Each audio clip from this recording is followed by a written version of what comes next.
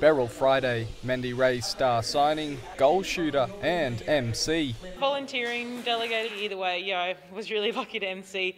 It was fun, so yeah, can't wait to do more of that in the future. Northern's season launch was an opportunity for sponsors to learn more about the club.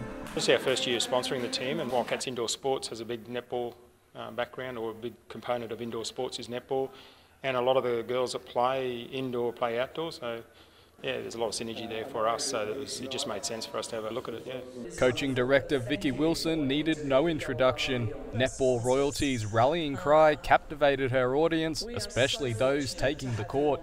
We need to have, as I said, those dedicated and passionate people, and that's all of you in this room. So I think our season kicks off on April 25 against Brisbane South Wildcats down in Brisbane, and I'm really excited to finally get things going and hopefully, get our first win. New Zealand recruit Kelsey McPhee is embracing being a leader, despite still getting to know her teammates. A little bit of extra pressure, I suppose, having the background playing for the Waikato Bay of Plenty.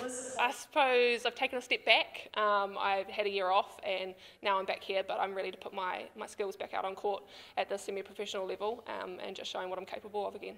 The players posed for photos with their jerseys. Selfies and smiles highlighted how happy they are to be representing the North Queensland region, ranging from Cairns to Mackay.